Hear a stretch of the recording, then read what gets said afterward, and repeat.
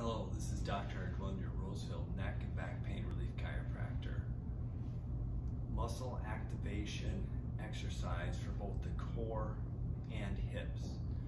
So if you're experiencing lower back pain and hip pain, or one or the other, the low back and the hips are connected. And so I want to go through and give you an exercise in which the exercise is going to provide muscle activation to both the core and also your hips, and to do that simultaneously. So what we're going to do is you're just going to get down and get into a lunge position so that your knee is at 90 degrees, your hip is at 90 degrees. And then from there, we're going to, if our left knee is up, we're going to use our right hand, and then we're going to push our left knee into our right hand. So it's not the right hand pushing, we're going to push the left knee into the right hand, and then you're going to hold that for about 5 seconds, and then you can relax. And initially, maybe you start off with like 20 to 30% of how hard you could push your left knee over.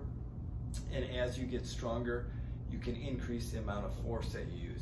But what you'll feel is you're going to feel instantly when you push that left knee into your right hand, you're going to instantly feel your core contract, but then it's also going to activate the muscles of the hip. And so this is a great exercise that you can do if you're experiencing low back pain, hip pain, or each of those. And then you can repeat that on the opposite side. So here, if we're doing the right side, then we're going to use our left hand, and then we're going to push our left knee into our left hand again.